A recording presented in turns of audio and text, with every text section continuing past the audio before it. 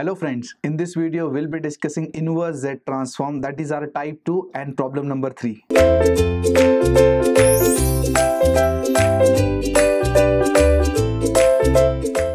Welcome back friends. Till now we are done with 3 examples. Now we are going to discuss the fourth one. Our aim is to find inverse Z transform. That means converting problem from Z to K. So this is the given example. Here we need to find inverse Z transform of this particular problem. Now the problem is very simple. Here there is nothing in it.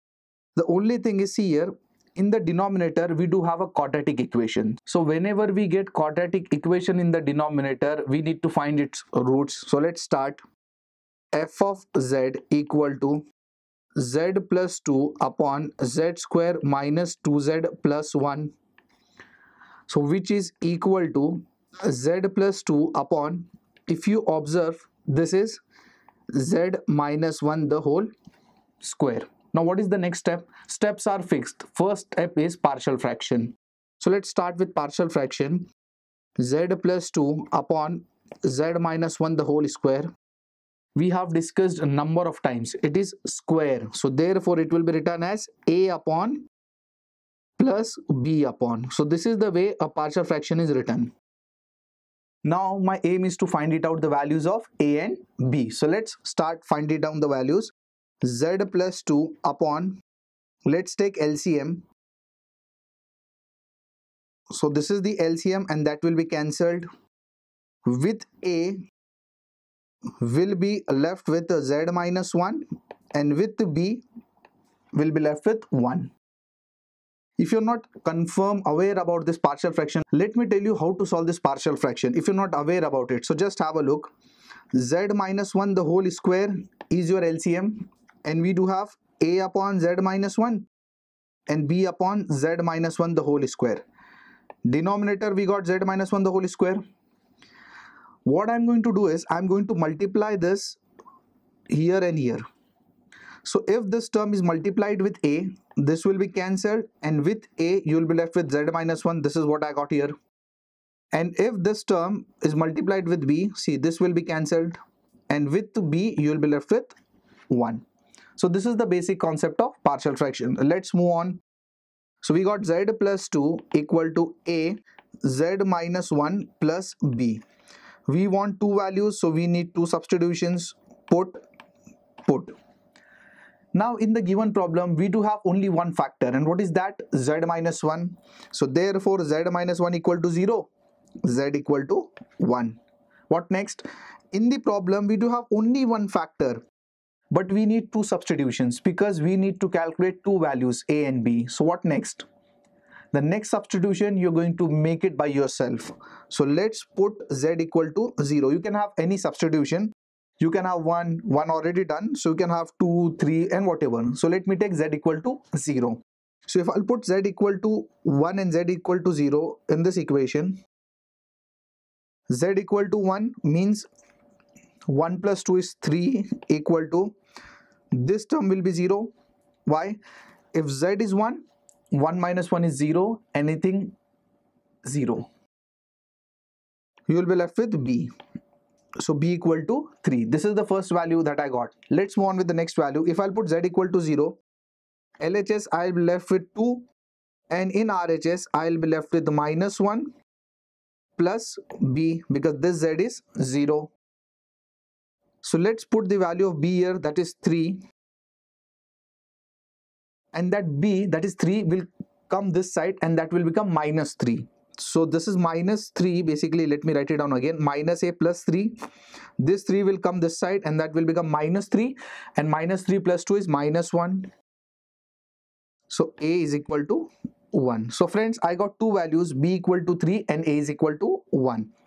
So I need to put a and b value. So therefore f of z equal to 1 upon z minus 1. This is the value of a that I got. And the second value is 3 that I got. Now let me check ROC here. ROC stands for region of convergence. If you look at the denominator, from this you will get, from both actually, you will get z minus 1 equal to 0. That means z equal to 1. That means mod z equal to 1. While finding ROC, ignore this square. So both the factors are basically z minus 1, that is z equal to 1, that is mod z is equal to 1. That means circle with radius 1. Now here there will be two cases possible. A point may lie here or may lie here. Inside the circle, outside the circle. So what is the first point? Mod z less than 1, and case number 2 is mod z greater than 1. Now there are two cases possible. If it is asked to expand or to find inverse z transform for all the cases, then we need to solve for both the cases. But friends, in this given problem, we just need to solve for only one case, and that case is this: mod z greater than 1. So I'll be solving for only one case.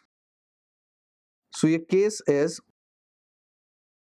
mod z greater than 1. That means we are talking about point is lying outside. And as discussed, if point is lying outside, what if point is lying outside? What to take common? Inside constant, outside z. So friends, here the point is outside, so we need to take z common.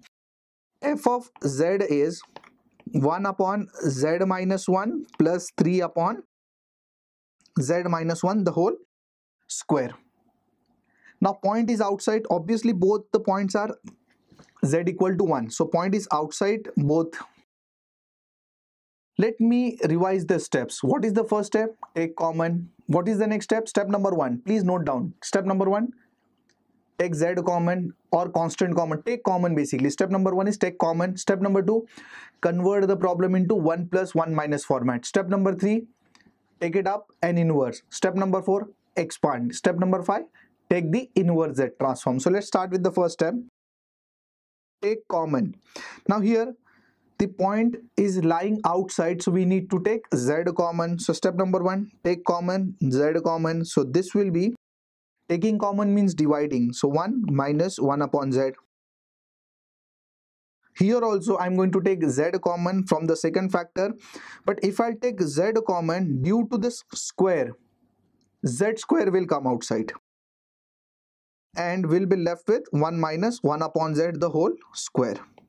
So due to this square, this one, z will become z square. What's the next step? Convert the problem into 1 plus 1 minus format.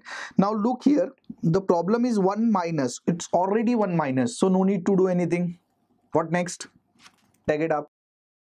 So let's take that term up. So that will be 1 minus 1 upon z inverse plus 3 upon z square, 1 minus 1 upon z raised to minus 2. Let's open. Hope you remember the formula. What is the formula for 1 minus x inverse?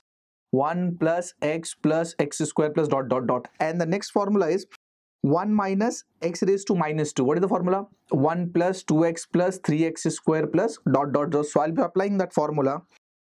So 1 upon z. Here we do have 1 minus 1 upon z inverse plus 3 upon z square, 1 minus 1 by z raised to minus 2. Let's open the brackets. Next step is expand. So this is 1 plus x square, and obviously x means 1 upon z in our case, plus dot dot dot. Now let's open this. Both are minus, therefore everything will be plus.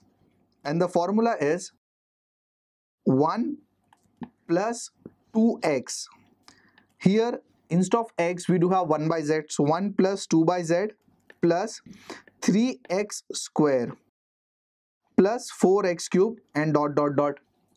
So this is your expansion step. What is the next step? Last step, to find inverse z transform. For that purpose we need to simplify it.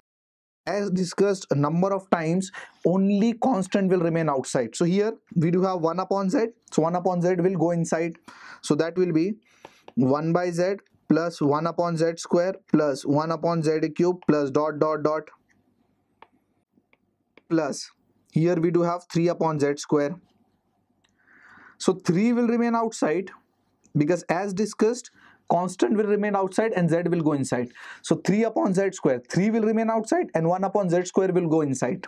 So that will be 1 upon z square plus 2 1 upon z cube 3. This is already 1 upon z square and 1 upon z square multiplied. So basically 3 1 upon z raised to 4 plus dot dot dot. So which is equal to z inverse plus 1 upon z square will be written as z raised to minus 2, z raised to minus 3 plus dot dot dot. What about this?